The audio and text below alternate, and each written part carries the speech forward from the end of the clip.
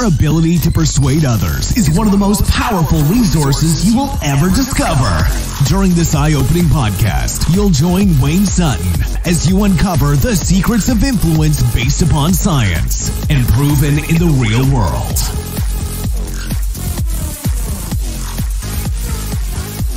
Hey, and welcome to another episode of Your Persuasion Coach. I am Wayne Sutton.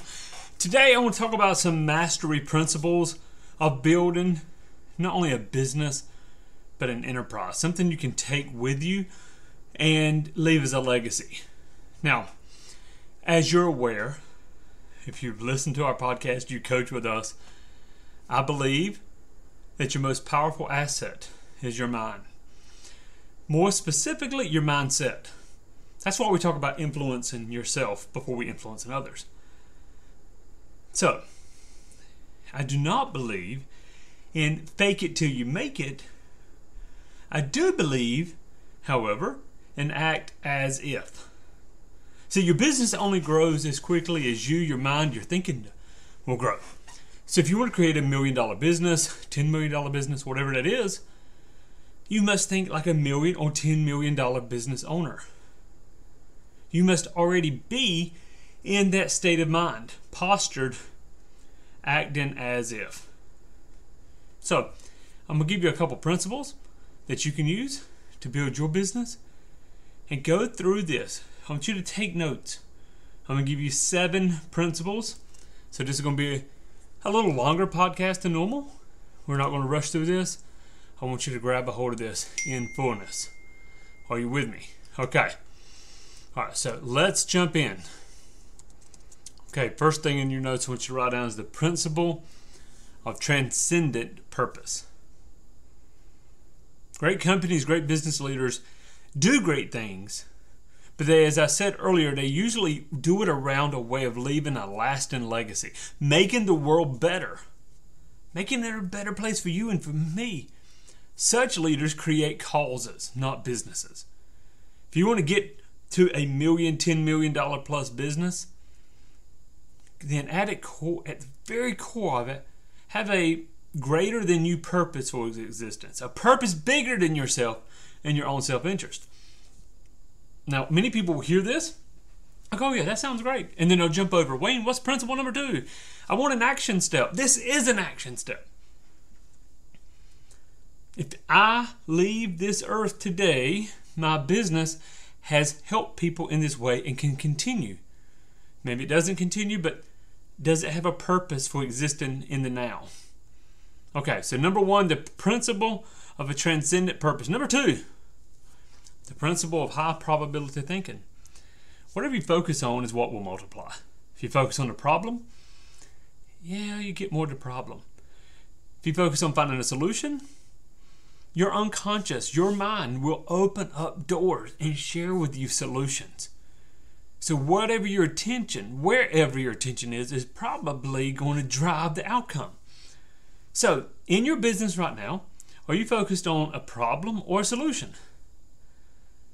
I was just having a text chat with me and 2 partners in a business I'm in, and we were talking about what our solution is and how we need to bring that in a way that lets other people see the solution. Again, are you focused on the negative or are you focused on growing your business? Number 3, the principle of magnetic attraction. Real simple, guys. What you think, you basically attract into your life. Now, I know a lot of people, they will discount this as law of attraction. I believe there's a difference in it. I believe it's proven in how the neuromechanics of the mind work. But your thoughts make your business in your world. If you're attracting low-income customers, difficult customers, then your beliefs about that income worthiness or about the kind of clientele that you will want are attracting consciously and unconsciously those marginal customers. Your business is always a mirror of your own inner thinking. So to go to the next level in business, you must first get to the next level in your mind. You must know the value you offer and raise your mental sights on the customers you want to attract. What challenges do you have in your business? And do they mirror back to a way of your thinking? So the principle of magnetic attraction, what we focus upon is going to be attracted. Number 4, probably my favorite, the principle of deliberate creation. Having hopes, dreams, visions of being a multimillionaire, having a multi-million-dollar per year business is not enough to create it.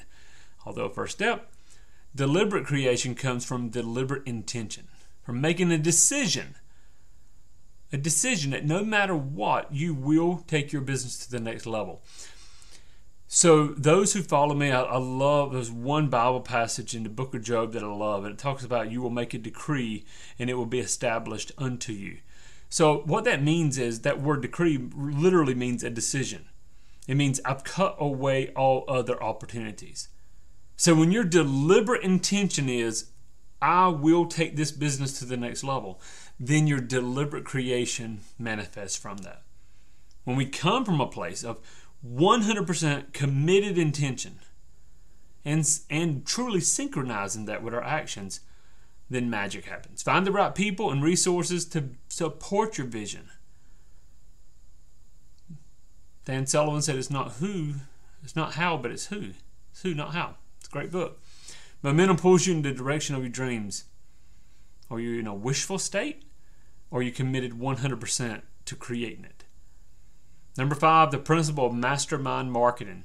Marketing is not a battle of products as much as a battle of perception. It all starts in your customer's mind. Perceived value, first and foremost, is what attracts customers to your business. Real value is what retains them. So what are you doing to create perceived value in your customer's mind? And are you winning against the competition? Number 6, the principle of superior consequences. So with every action, there's a consequence or an outcome. While you cannot control the outcome, you can control and are responsible for actions. Really simple. So no matter what your current level of success is, the business that you desire requires higher level strategies and higher level performance actions than past. Let me say that again. A higher level business, your business growth requires higher level strategies and higher level performance actions than your past efforts. What actions can you take today? Where are you getting the inferior outcome, and how can you change that? Finally, number 7, the principle of mental wealth or mental riches. All riches are demand first. If your mental attitude, listen to me, this is extremely important. If your mental attitude determines that you are stuck at 100K per year, you'll be at 100K per year. As you believe, so shall you receive. To quote scripture again. So if you were to picture that business, let's say 2-3 years from now, with the revenue, the profitability that you desire, how would that business be different than what you're operating right this moment? How differently would you need to be to run a business in that way? And here's the thought, guys. Mindset changes do not happen overnight. It takes focus, effort, attention to shifting deeply embedded thinking to a new level. It can be accelerated. So, a couple ways. Number 1, timeline therapy. Number 2, hypnosis, hypnotherapy. Number 3, there's some exercises we give you inside of our persuasion coaching program to help you through this. Sometimes just really doing the diagnosis first and finding where the embedded belief is so we can pull it out. Are you excited? Go back and listen to this podcast again. Longer than normal, still under 10 minutes or so. But I want you to go back, jot these notes down. Don't just write a list of 7 things that Wayne said. Jot them down and really, really focus on them. And, as always, jump over to your persuasion coach. Click on the button at the top that says work with me. Let's see if we can work together. We'd love to have a discussion with you. No obligation. Make it a great day. Go out there. Influence yourself. Influence others. And impact the world. God bless. Go to yourpersuasioncoach.com for more powerful resources on how to influence yourself, influence others, and impact the world.